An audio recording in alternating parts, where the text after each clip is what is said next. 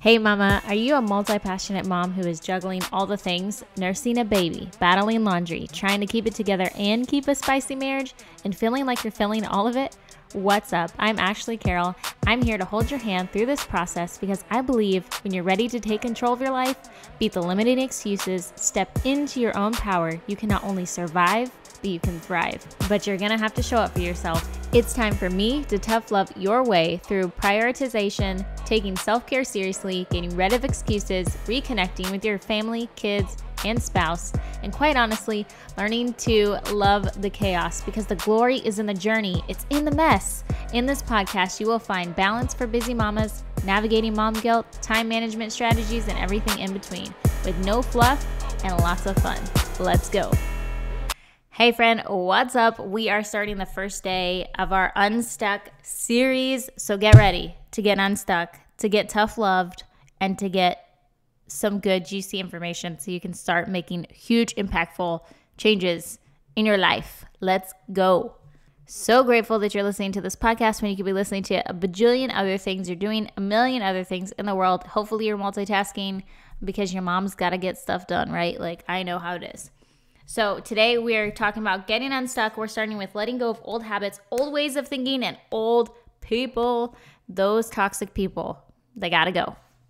Here's the deal. I don't believe that I am like some insanely intuitive or like just know-it-all person that I feel like I've achieved this level or this, I don't know, kind of way of thinking that I have it all together. I don't believe that at all.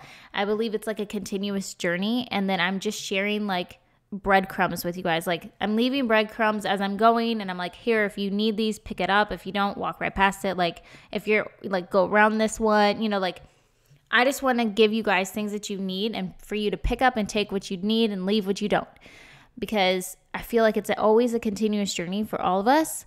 And looking back, there are so many things that I've learned to let go of and things that I'm continuously doing every day that I'm like, oh, like I need to heal from this. I need to grow from this. And then I'm letting go, and then I'm moving forward. And then like it's a constant repetitive cycle of like learning, reflecting, letting go, healing, becoming more, learning to let go. Like all, I got tongue tied there, but like repeat, right? Your bad habits are a part of who you are, but they're not your whole identity. I think I used to get so caught up in all these things that I wasn't, that I was letting it define me. It was like I couldn't, like this, that's just who I am. Like it was just like, period. I would say like, I'm stubborn. That's it. Like there was no like, or I'm broken. Okay. And I would just like leave it at that. It was like I couldn't get past those thoughts, or the idea that you don't always have to be that way, or there is that, like that isn't you. That's just something that has affected you. But that isn't who you are. We're not stuck with those forever. We're not stuck with those limiting beliefs, those thoughts. We're not stuck with these old habits that we have, or the current habits that we have that we don't like, that we necessarily, aren't fond of and we want to change, or the ways that we're thinking. But it can control you if you let it. And it will be defeating if you let it be. Once you're confident that you've got this, you can control it and you can defeat this. It's all a mind game, y'all. But you honestly, like you can, for so long, you can fake it till you make it, right? But there comes a point where there's a deeper level of healing that needs to happen for it to come full circle. And it's good to fake it until you make it, but you should also be doing the underlying work, because we all know when you just mask a symptom, the actual issue will always come back to bite you in the butt. So like in all things, I always talk about this constantly, holistic approach, getting to the root problem, healing that, because it's going to help everything versus just masking over the top surface of things. Tony Robbins says, if you don't take the time to examine and change your habits, life just starts to happen to you instead of for you. It takes work every day, constantly watering this new lifestyle that we want to achieve and letting the old go away. Like we're letting it fade away. We are focusing on the new. We are watering and really being intentional about these changes that we want to happen. Okay, so we've talked about this thought, like mentally getting behind, letting go of the old, moving past things, and moving forward, right? We want to make changes, but how do we do this, right? Okay, so how do we do this, right? We've thought about this. We're behind the fact that, yes, I need to change. I want this new year to be a new me, or the same me, new version, right? Like, we want to move forward. We want to quit the old habits. We want to stop the limiting beliefs. We want to let go of toxic people. So here's a few things that you need to ask yourself as you examine your life currently, how it is, and what you need to do to make the changes to get to where you want to go. If you have a piece of paper, that would be super helpful to write these down, or go back and listen to it and write them down when you have a chance. Okay, so your first question is, why do you feel stuck? Write it down. Write about it. There should be random things popping up in your head. It doesn't have to make sense. It can be like a brainstorm. Don't overthink it. Just write, like, why do you feel stuck? It's okay to be brutally honest and say that motherhood is one of them, or that you have kids and you're strapped in by nap times. Those used to be the worst. I would have one kiddo doing 2 naps, another kiddo doing 1 nap. And so for like a big chunk of the day, somebody was taking a nap, but never the same kids at the same time. It's okay to feel stuck in that. Like, it's okay. Write that down. Nobody's going to judge you in your own journal. It's your journal. It's your piece of paper. You don't have to show anybody if you don't want to. The only person that's eyes are going to see this is yours. And you should not be judging yourself for this. I'm giving you permission because I know some of you are going to write that down and then you're going to feel guilty about it. It's okay to feel that guilt, feel it, and then move on.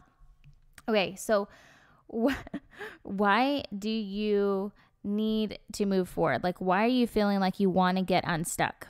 Okay, and then brainstorm those out. Then your next question is, what will happen if I let go of my insecurities? Just imagine for a moment that you have 0 insecurities. You feel confident. You feel like you're sexy in your body. You feel like you're strong, you're empowered, you're, this, that, and the other. Whatever you feel insecure about, your legs look banging, like, I don't know. Journal it out and think about and really, imagine yourself in this body, in this life, completely secure in yourself. What does that look like? Okay, then after you're done doing that, I want you to write down I want you to write down how you cope with those insecurities. So if you feel unpretty in a room full of women, do you tend to hide? Do you tend to not talk as much? Do you tend to worry about your spouse's attraction to other women instead of you? Like, be honest, you guys. Like, we have to break these walls down. We have to get down to the root cause and really break through. Otherwise, there's always going to be some sort of barrier there for you, and you won't fully be able to embrace this new change, this new life, like this new sense of freedom that you really want. So really ask yourself, how do I deal with this? Do I drink wine? Do I take naps? Do I become unmotivated? Do I procrastinate? Do I, whatever it is, do I pick fights with my husband? Do I, think about it. Honestly, it makes no sense sometimes, the things that we do, and that's okay. Write it down, become aware of it. It's fine. Okay, and then I want you to ask yourself, after you've written all those things down, how do you cope with your insecurities? What do you need to change? And then go. Sometimes if you want to, if you say I am constantly questioning my attractiveness to my spouse. Well, what do you need to change? You need to change the way you feel about yourself, right? Like how attractive you feel, and then you won't be questioning if your spouse is attracted to you. And then you say, how do I change that? Maybe it's I get up 15 minutes earlier before the kids so I can put on makeup, I can actually get dressed, and I can feel good, right? Or maybe it's I go for a run, I go for a walk every day. You guys, there is power in exercise, whether it's a little or a lot. There is power in moving our bodies, and we feel so good. So if this is something you struggle with, go all in. Make one change. And you know what? There's going to be some of us who just go balls to the wall because we're ready. We've been stuck for a long time. We're ready. This is not enough. We are so ready. We're all in. We're dedicated. We are investing in this moment, in this opportunity to make these changes, to become unstuck. And so you're going to go all in and you're going to give it your all. And then it's become a habit, and then you're never going to look back, and it's going to be amazing. There's going to be another group of us that we just have to focus on one thing at a time. So as we're going through these questions, you need to look and prioritize, like, what are the things that I want to change first? And then pick one way you're going to change it. So like, maybe it's not working out and then getting dressed and then doing yada, yada, yada. Maybe it's just, you're going to focus for a month on just getting dressed every day. And that's cool. I want to give you the freedom because I want you to set yourself up for success. Because if you do something that is right for somebody else but wrong for you, these habits won't last. They won't become habits at all because you won't be able to maintain this schedule or this ability to keep going because it's not you. So do what's best for you. Focus on one thing at a time. Or if you're like really motivated and feeling really good and really wanting to get unstuck, and this is your personality that you can just take it all and just like do a 360 and just cold turkey it and go balls to the wall, then do that. Okay, your next question is, what will happen if I let those toxic people go? Y'all, we are like the 5 people we spend the most time with. And that doesn't mean that they have to be extremely toxic. Like, I'm not talking honey boo boo. I mean, maybe you do have those people in your life, but it could be people that you're constantly comparing yourself to, that you love, that are great, kind people, but you're constantly comparing yourself to them. Right now, they need to go in your toxic category because it's making you have negative and toxic thoughts and habits. So imagine your life and brainstorm and just jot down whatever comes to your mind of what would it look like if you were to let those toxic people go? Like, what would it look like if you stopped looking at her account all day, every day? What would it look like if you didn't compare yourself to that person every holiday? Like, what would it look like? So just brainstorm and think these out. Think about these people. Who comes to mind? How can you lessen your time and interaction with them without causing drama? We can have toxic people or people that we, cause us to do things that aren't necessarily good for us, like maybe drinking too much or thinking negative thoughts about ourselves, comparing ourselves. And sometimes these are good people. Like, they don't mean to do that. It's just something that we do, I don't know, just because we're human. And so we don't need to cut off ties with them completely because we love them. They're our dear friends. They're our family members. But we do need to intentionally spend less time with them. And so I think planning less play dates with them, planning less hangouts with them, planning less girls' nights out with them, like finding a new group or, and just making a slow transition away from spending your time with that person or those people. And honestly, there are people that may come to mind that you completely need to cut off. And it's going to hurt and it's going to be painful and it probably will cause drama. But you have to ask yourself, you really have to dig deep and say, like, what is the worst thing that could happen? And what's the worst thing that could happen if I don't? Like, if these people are abusive, if they are really, really extremely, genuinely toxic to you, like toxic, ugly people, then, and you need to cut them out, then like, I feel like your pros and cons of not cutting these people out are worse than the drama that you will initially have to deal with. Like, the outcome, if you continue to live this lifestyle and let them impact your life, is more dangerous than dealing with a little drama on the front hand. So you just kind of have to ask yourself that. Okay, and then the last few questions I want you to ask yourself and write down is, why do I feel like my marriage is stuck? What does that mean to you when I say that? Like, that your marriage is stuck. Why do you feel like, or why do I feel like my marriage is stuck? What comes to mind?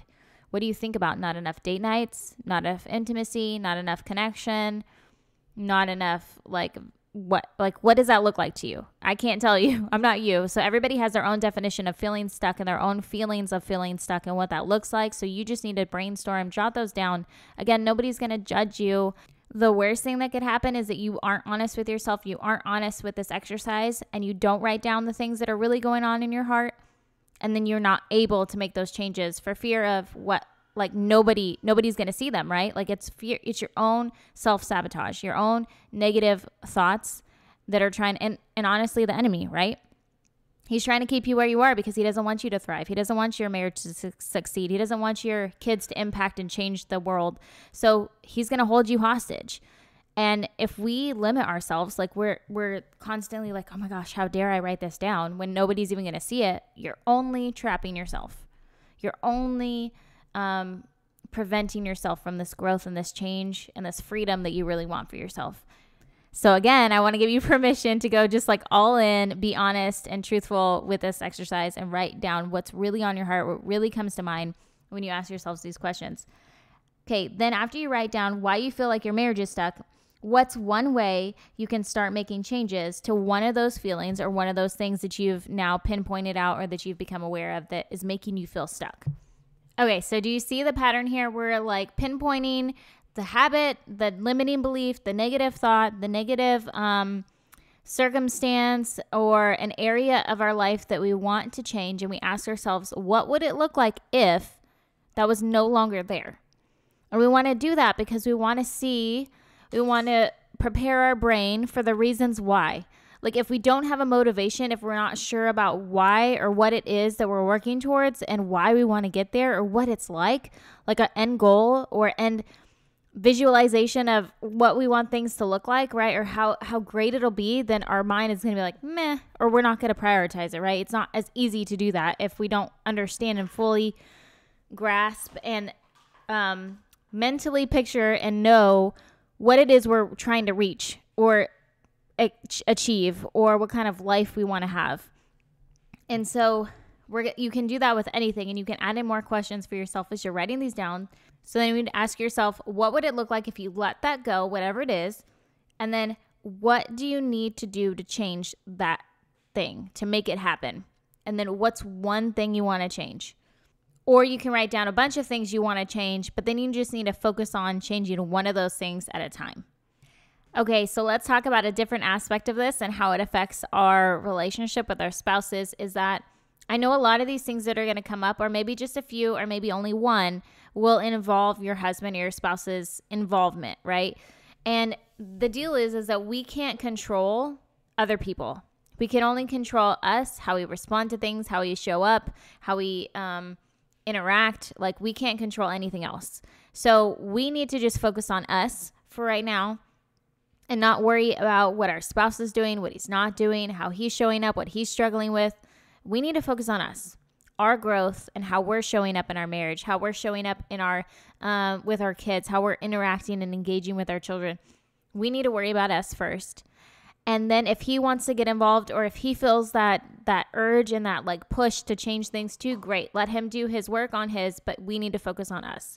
We don't need to worry about him, because if you are making the changes necessary for your marriage, if you are showing up 100%, then I guarantee you he's going to start to show up to meet you.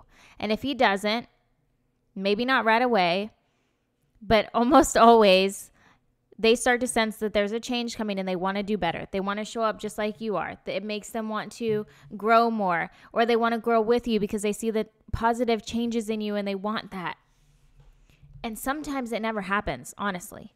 And sometimes you need to get a third party involved to say, hey, like, what's the deal? How come I'm showing up to this 110%? Or even if I'm at 30% today, I'm doing 100% of that 30%, but you can't even give me 20% of that 30% that you're showing up to our marriage every day. You need a third party to get involved. But 9 times out of 10, people rise up to the occasion when they see that you're growing and they want that, and they see that you're thriving and they want that. And if it doesn't happen, that's something that we need to worry about at a later time. Right now, we need to focus on you, getting you unstuck, right? Because at the end of the day, we can only control how we show up in our lives, how we respond, how we interact. And sister, it's okay for you to focus on yourself for once, okay? So if you needed to hear that, there you go. Let's focus on you. Let's get you unstuck. Let's break through those limiting beliefs, those old habits, which, speaking of limiting beliefs real quick, if you want to pinpoint those out and say, what will happen if I let go of telling myself I'm not good enough? Or what would happen if I let go of saying that I'm ugly? Or what would happen if I let go of telling myself that I'm, too much for somebody? And then you can ask yourself, what's one way, or how can I change that thought about myself? Maybe it's simply just telling yourself that you're beautiful instead of telling yourself that you're ugly. So maybe that, and then you say, well, how do I do that? What's one action that I can do to start believing that I'm actually beautiful? Maybe you write down a Post-it note so you see it every morning on your mirror, and it says, I'm beautiful. Y'all, Do not be ashamed of putting sticky notes all over your house or putting things up that'll help you remember who the heck you are, because it's important. Y'all, it is okay to show up for yourself however you need to show up for yourself. And if your kids see and they're like, Mom, what's that? You need to tell yourself you're beautiful. Be like, yeah, I do. Because I forget sometimes. You're preaching to your daughter right there. You're preaching to your kids. You're preaching to your son to remember to tell his wife that she's beautiful all the time because she may forget, right? It's way worse to let our fears control us than to start being unafraid and make the changes that need to happen so we can fully living out and embracing the person that God has created us to be, the people that we want to be, the life that we want to live. Y'all, the only thing that can happen if you let your fears control this situation and you don't do what you need to do because you're constantly worried about what other people will think of you, is that you stay still. You stay stuck for the rest of your life. Y'all, I don't know about you, but that is more scary than somebody that I don't know making fun of me because of some Post-it notes or because of, me showing up a little bit more, wearing lipstick all of a sudden out of nowhere. Like, their judgment is like a fraction of my concern compared to my concern for what happens if I don't take the necessary steps to improve my life or to keep moving forward or to have, this, that, the other. So what are you going to do today to let go of that fear and truly step into and live this life that you were called to live and that you're able to live and experience? Y'all, we only get this one opportunity. We only get this one chance. There is no do-overs. So right now we're 30-something years in. We're 40-something years in.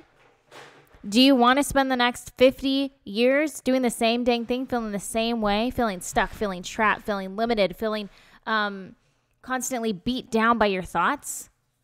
That would be a nightmare, y'all.